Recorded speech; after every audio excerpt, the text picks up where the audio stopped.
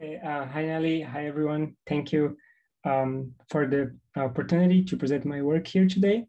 So this work is a collaboration with Eric Lutz and Kaunami Kade, both from Stuttgart. So the take-home message that I want to express here is that thermodynamics deals with processes, not states. And so whenever there is quantum systems involved, that there can be invasiveness due to measurement. And this means that the process becomes extrinsic. It doesn't depend only on the system itself, but it depends on how you measure the system.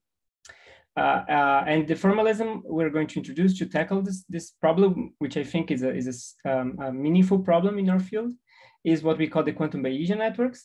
And these are the three main papers that I'm going to talk about. Okay, so the problem is, how do we characterize heat and work in systems that have quantum coherences? So here is a simple example. Suppose you have two qubits, which are in thermal states, so no coherences, and they interact with the simplest possible kind of unitary, like a partial swap.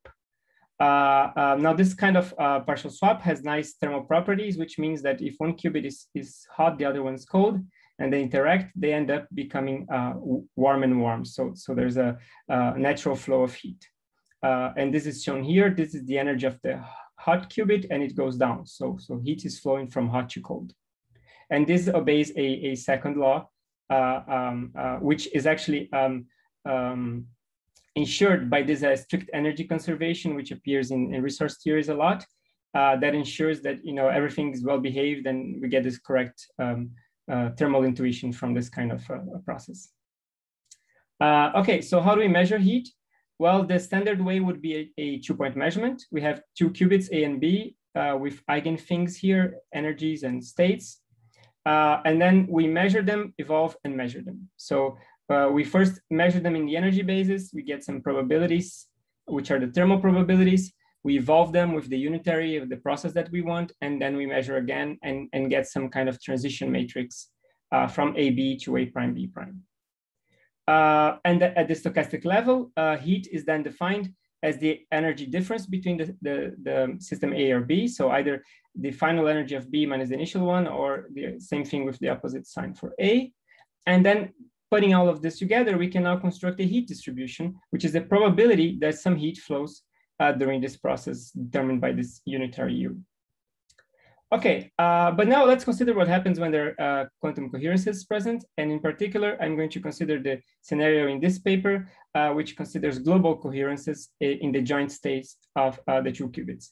So the states is taken to be a product of thermal states at different temperatures, plus a coherence term, which is essentially this red parameter alpha here in the joint density matrix.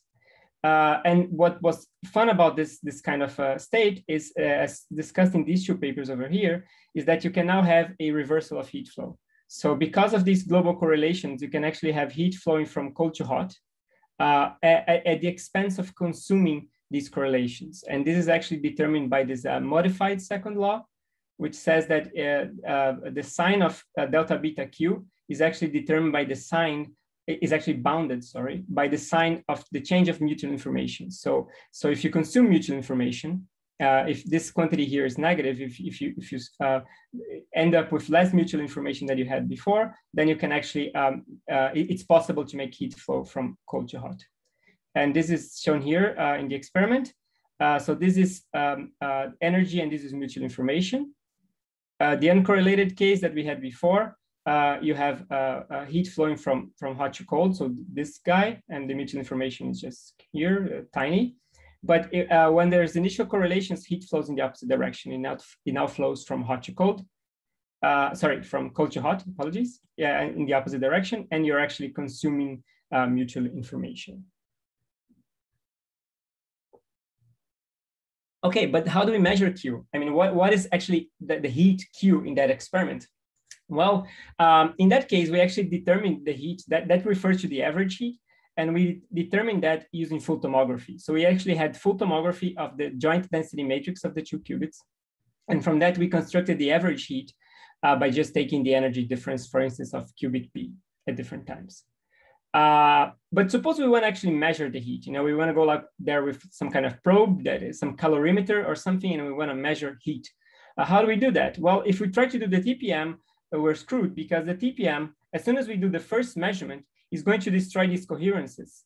So the first of the two measurements in the TPM actually takes this quantum state and returns just the product of two thermal states, right? So we get back to just rho A thermal tensor rho B thermal, and the coherences didn't serve for anything. So if we do the TPM, what we get for the heat distribution is actually the same thing we had before. Is exactly the same one as if these alpha were not present at all. So if we want to actually measure the heat, which is a meaningful thing we would like to do, then we run into trouble because we destroy these coherences. And so, for instance, if we do the TPM and we measure the average heat, then we're not going to get the same one that we had here. Just by averaging, since we destroy these coherences, we're going to get something else. And the difference is actually in this term, which you see what enters here is the original density matrix, and what enters here is this diagonal density matrix. So this is what I mean by the process being extrinsic. The very act of trying to determine the heat, we actually influenced it in an irreversible and way. And therefore, the value of the heat that we obtain is different as if we didn't measure it. So this is a fundamental issue. And I think it's a very interesting issue. It is an interplay between measurement back action in quantum physics and the fact that thermodynamics always deals with processes. So, quantities in thermodynamics depend on at least two measurements or two instants of time. And then the measurements are invasive. So that's what I mean by extrinsic.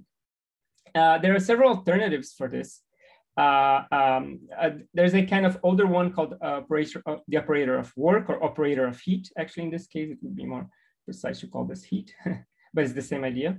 There are the idea of quasi-probabilities, which are probabilities that can take on negative values, and they are interesting in themselves because they're associated to contextuality. And what I'm going to talk about here is that this new proposal we come up with, which is called quantum Bayesian networks. So this was put forth in this paper, and I'm going to show not only this, but also the experimental validation of this, which is on arXiv and appeared December last year. Okay, so here's the scenario we take. We consider the system as a blob. It's a blob we don't try to access. And this blob is in an initial state, which is a mixture of states, pure states S with some probabilities PS. And this evolves unitarily. So the unitary evolution, we can see here that each state S is actually evolving unitarily. So that when I mean system here, I mean the global universe, right? And so each eigenstate S is just rotating in the big Hilbert space. And the final state is just, again, the same probabilities PS, which don't change in time, times this rotated big state. And in the language of Markov chains, we would call this a hidden layer.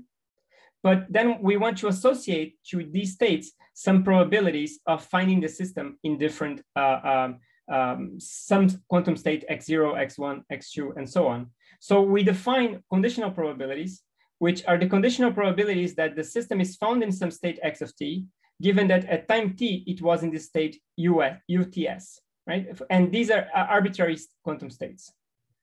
And so from this, we can actually construct a distribution for a path, so a path of going from x0 to x1 to x2 and so on, which is just given by a sum over the initial probabilities times these transition probabilities. So the probability that it's an x0 at time 0, x1 at time 1, x2 at time 2, and so on, right? So we just build this object, and I'll explain, of course, in a second why it makes sense to build this object.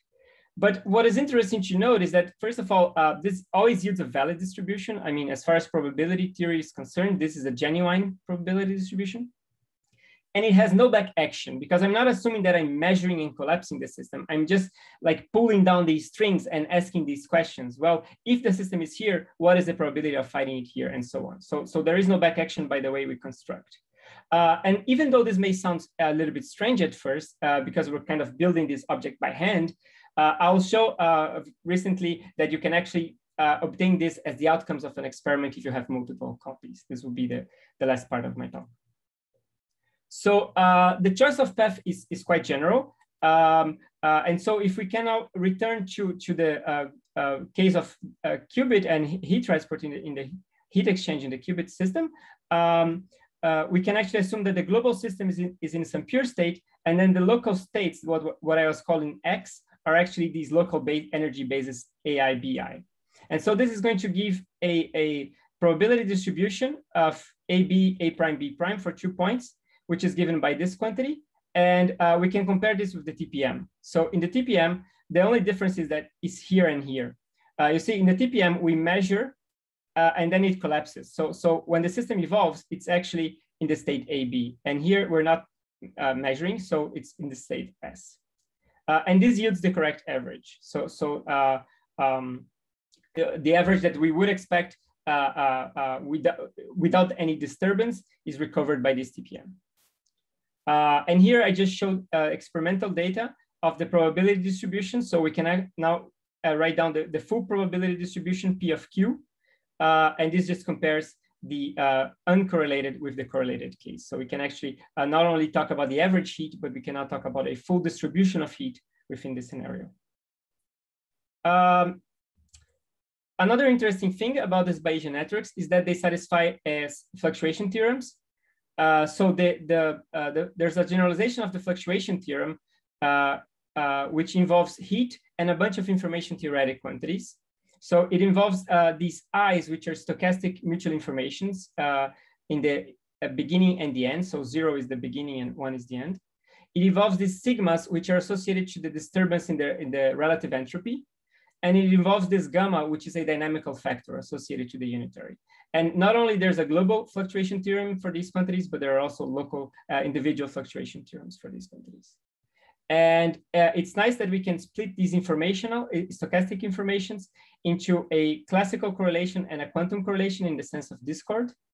And these two satisfy individual fluctuation theorems. So not only have fluctuation theorems for the total mutual information, but for the individual quantum and classical components. And this is the experimental result.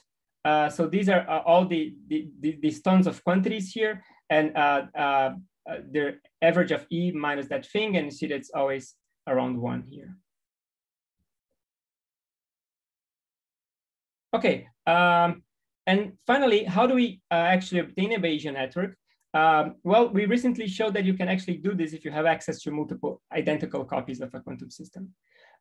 So if we have only a single system, it's impossible to construct this kind of probability distribution because, of course, you will always have back action. So there's no way of obtaining such a distribution from the outcomes of an experiment on a single system. But if we have identical copies, we can. And I'm going to illustrate this with this case, which is a 2-point quantum Bayesian network. And if it's 2 points, then you need 2 copies. So 2 identical copies of the system. And here is the recipe. So first we measure the copies in the eigenstates of the density matrix, so in the eigenstates of rho. And then we post-select. This is the crucial step. So we do a post-selection. We throw away all those experimental outcomes where we obtain different results for these 2 states.